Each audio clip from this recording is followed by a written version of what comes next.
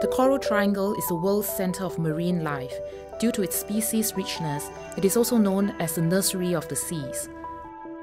The Coral Triangle is home to 75% of all coral species on the planet. More than 3,000 species of fish, 6 of the world's 7 species of marine turtles, and many of its marine mammals, including whales and dolphins. The Coral Triangle covers all or part of the seas of 6 countries in the Indo-Pacific region.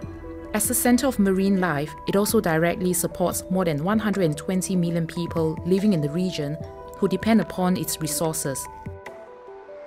The underwater world of the Coral Triangle is under threat. One of the major threats is coming from the live reef fish trade, where the use of cyanide to catch reef fish is prevalent. Cyanide fishing targets and stuns the larger market-sized reef fish as they swim around coral reefs. These fish are sedated by small quantities of cyanide poison.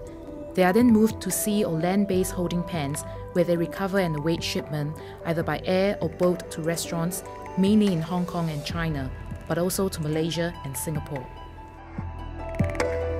Fishermen look for their prey in coral reefs where the reef fish hide and immobilize them with cyanide solution. The poison is disastrous for fragile coral reefs. Smaller species of fish fall victim to the cyanide too. The fisher break off large pieces of coral to harvest the reef fish.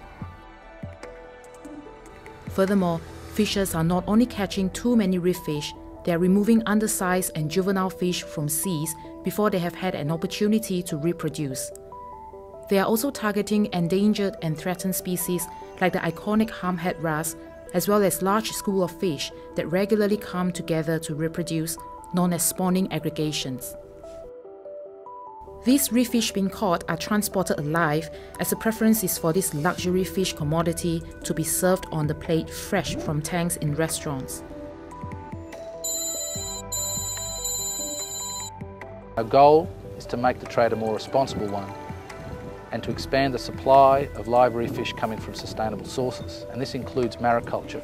These are fingerlings bred in captivity from brood stock, which are used to be grown out in cages as opposed to relying on fingerlings and undersized fish caught in the wild.